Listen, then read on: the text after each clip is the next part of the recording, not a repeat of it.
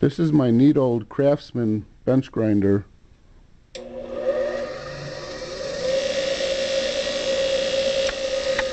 It came from my father-in-law's sheet metal shop.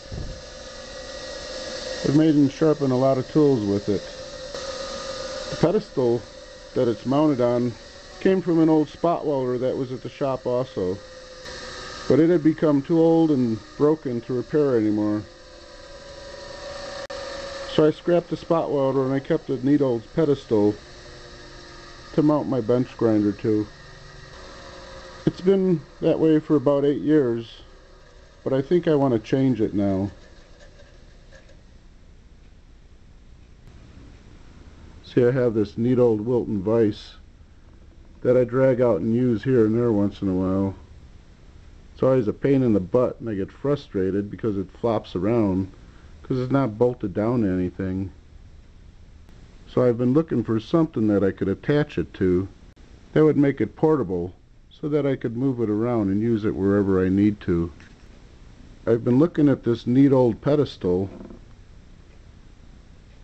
and I'm thinking that it's going to be the perfect place to mount my neat old Wilton Vise. Before I begin, I'll need to unplug the bench grinder's power cord from the power supply.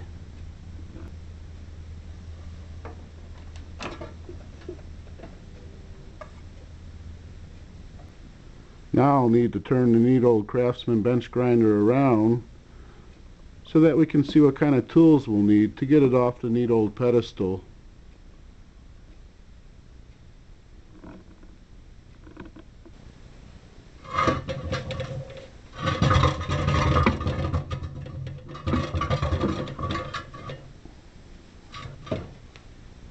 Okay, let's take a closer look at the bolt so that we can see what size tool we'll need to get it out. And it looks like it's a 9/16 to me. So I'll need to go over to the Craftsman toolbox to get the tools that we'll need to get the neat old Craftsman bench grinder off the neat old pedestal. A 3/8 drive ratchet and 9/16 long socket should do it. 3/8 drive ratchet, 9/16 long drive socket, and to get the length I need, I think I'll grab this 3/8 drive long extension as well.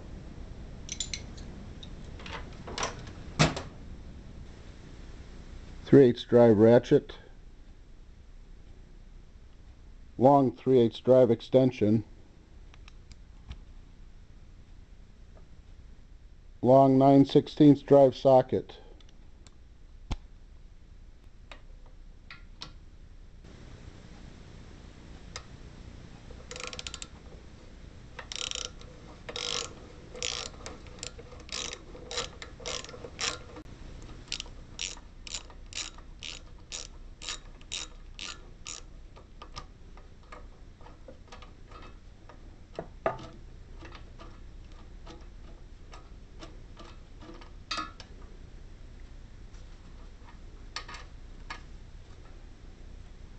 One down, one to go.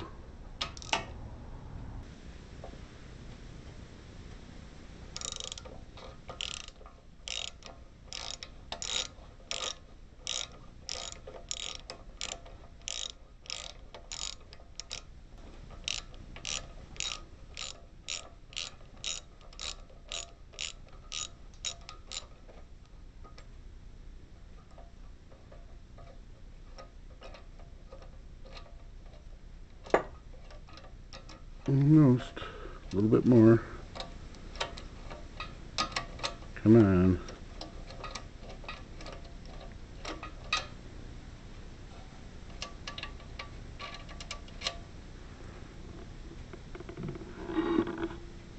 Okay, now I can lift my neat old Craftsman bench grinder off the neat old pedestal and replace it with the neat old Wilton Vise. I think instead of mounting the vise center on the plate, I'm going to move it up to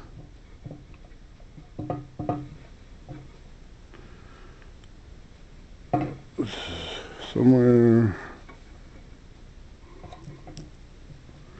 about there. That'll allow for this edge of the fixed jaw to extend past the tabletop of the neat old pedestal, so that if I want to put something long into the vise, I can do that without the tabletop interfering.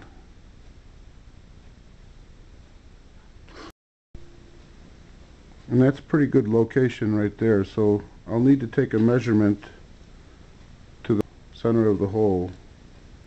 So we'll say that the hole is 7 3/8 from the far edge of the tabletop on the neat old pedestal. Now I'll need to get the neat old Wilton Vise off the neat old pedestal so that I can make my first line that the vise is going to be centered on. So I'll make my first mark at 7 3/8.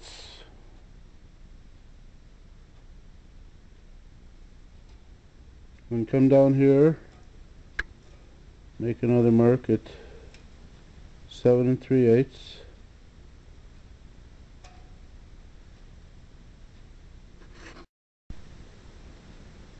And then I can take this straight edge to connect the two.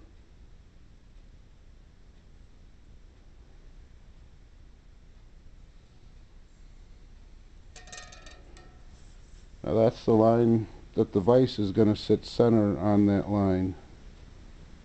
Now I'm going to flip this sucker over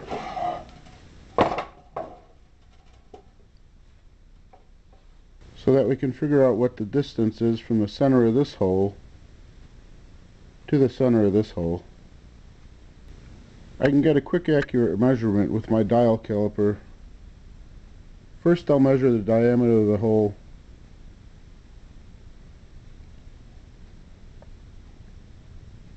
And that measures to be about 0.520. Next I'll take a measurement from the outside edge of this hole here to the outside edge of this hole here.